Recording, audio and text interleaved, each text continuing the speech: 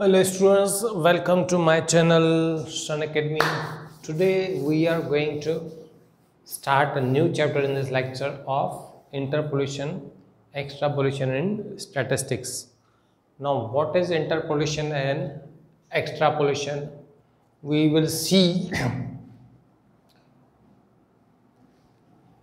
Formally you would have been definitely learned a chapter linear regression. Now in that chapter we had been given a data. One variable was independent and other was dependent. How? As we can see that sales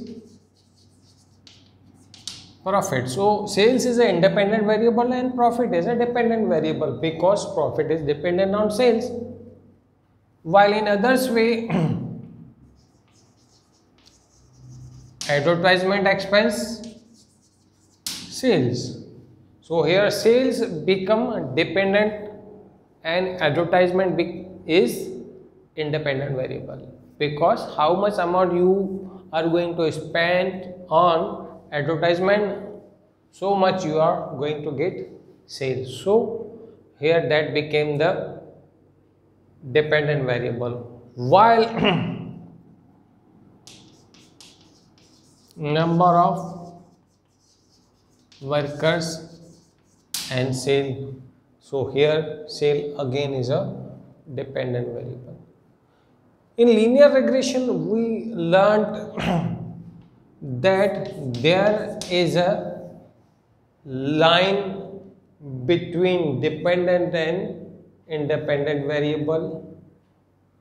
By finding that, we could find if sale is so, how much will be the profit, or if we want such amount of profit, then what should be the amount of sales. But in interpolation and extrapolation,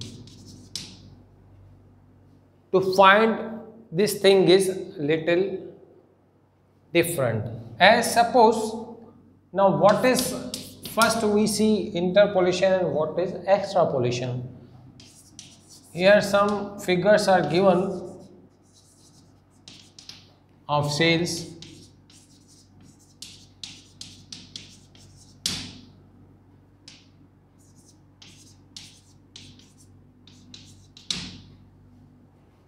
Now here we have been said that when sale will be 60, what would be the profit? So this is extrapolation because we have to find figure from the data given to us of out of that data. But if it has been said when sales is 35, what would be the profit? So this is called interpolation because we have to find the profit, the data which is given to us. There are three methods: Newton's method, binomial,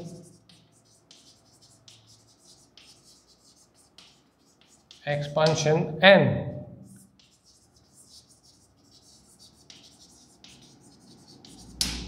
Lagrange method. Newton's and binomial expansion method is used when there is an equal distance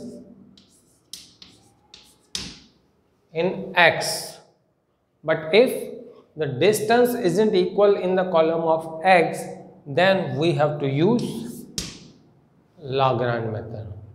Or we can say that Lagrange method can be used if distance is unequal or equal, but binomial and Newton's method can be used only when there is an equal distance between the values of x. Now in the next lecture, we will understand the formulas of all threes and will start a sum.